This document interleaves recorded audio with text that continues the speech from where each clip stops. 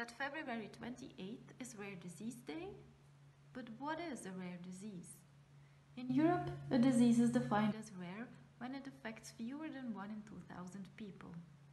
In the United States, a rare disease is defined as a condition that affects fewer than 200,000 people. Did you know that there are over 300 million people living with one or more of the over 6,000 identified rare diseases worldwide, each supported by family, friends, and a team of carers that make up the rare disease community? Taken together, rare diseases currently affect about 5% of the worldwide population. Ehlers-Danlos syndromes are a group of rare diseases affecting the connective tissues.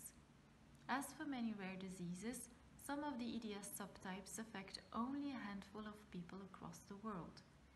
And as for many rare diseases, the Ehlers-Danlos syndromes are characterized by a broad diversity of signs and symptoms that vary not only from subtype to subtype, but from patient to patient suffering from the same subtype of Ehlers-Danlos syndrome. Relatively common symptoms can hide the underlying diagnosis, leading to misdiagnosis and delaying treatment.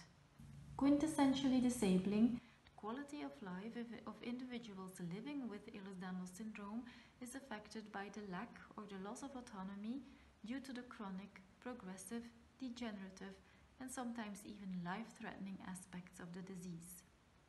The fact that there are no effective causal treatments and the lack of scientific knowledge adds to the high level of anxiety, suffering, and pain endured by patients and their families. Rare Disease Day is therefore an opportunity to call upon researchers, universities, students, companies, policymakers, and clinicians to do more research and to make them aware of the importance of research for the rare disease community. Rare disease research reduces costs for healthcare systems. As a result of research, a rare disease patient, such as an EDS patient, who is diagnosed or properly treated, no longer needs irrelevant tests, ineffective treatments, or unnecessary hospital visits. In addition, research on specific rare diseases often shines a light on more prevalent diseases, and therefore the much wider public can benefit from research into rare diseases. There are various types of research and frameworks that are important to the EDS community, and all are supported by the EDS Society. These include infrastructures such as registries and biobanks, which researchers need to do their work. Fundamental research to identify the cause and mechanisms underlying the different types of EDS. Translational research, which focuses on using the conclusions of basic research to develop therapeutics for patients living with EDS.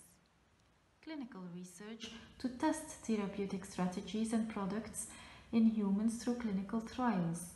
And research into quality of life, working conditions, social needs, integration at school, multidisciplinary education of social service providers.